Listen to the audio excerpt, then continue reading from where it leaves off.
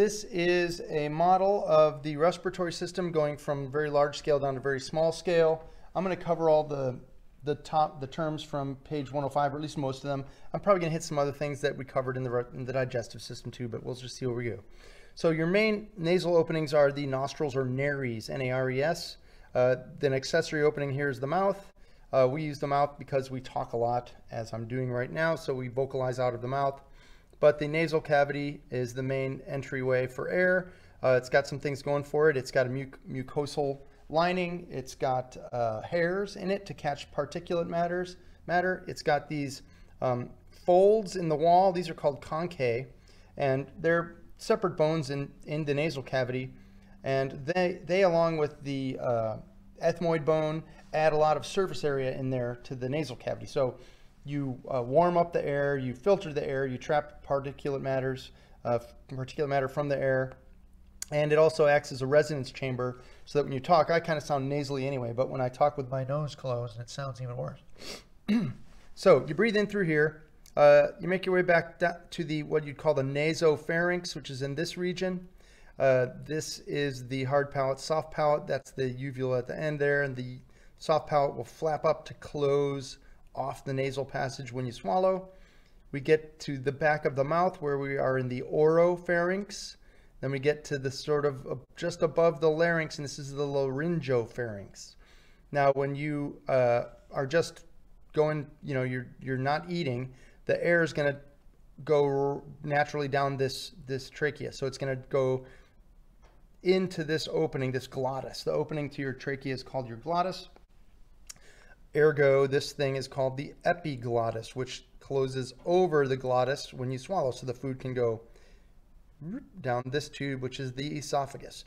But we're breathing, so air comes in, goes in here through the entrance to the trachea, which is surrounded by a bunch of cartilages that make up the larynx. The larynx is basically right in this region, and you can see that there is a little fold right here which represents the vocal cords which you find there, and that's what I'm using to make these sounds right now. Ho, ho, ho. That's vocal cords.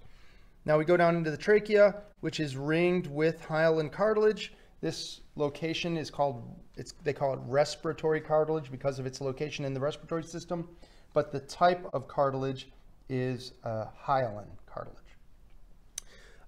You get down here where the branching point is, and you've got what they call primary bronchi right here. So this is a primary bronchus, and then after they divide, these are secondary bronchi, and then after they divide, they're tertiary bronchi, not because there's three of them, but the third fork.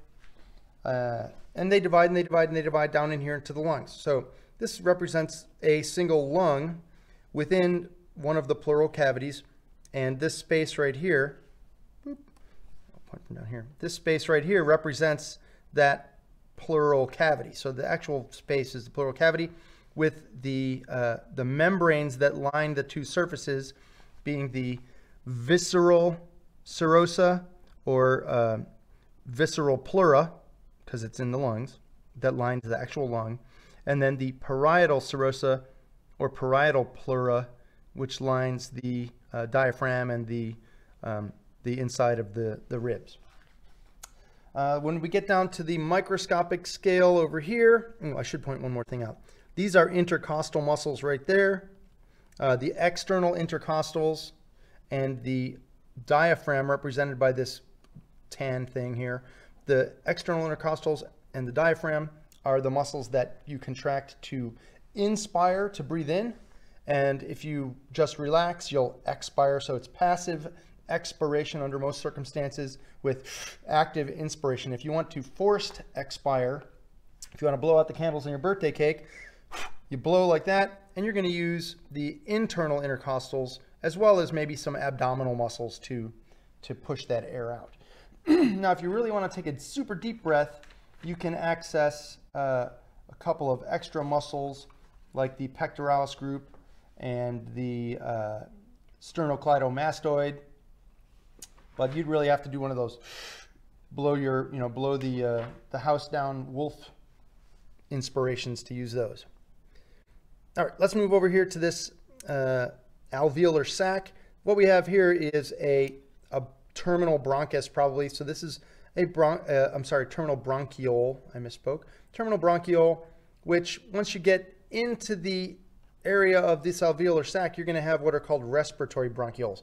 Respiratory bronchioles are really where you first pick up the respiratory section of your, the part that exchanges gases of your respiratory system. Everything else above there, all this stuff is all called conducting zone until you get down here, in which case you're in the respiratory zone. You can think of this whole big bunch of grapes here as an alveolar sac.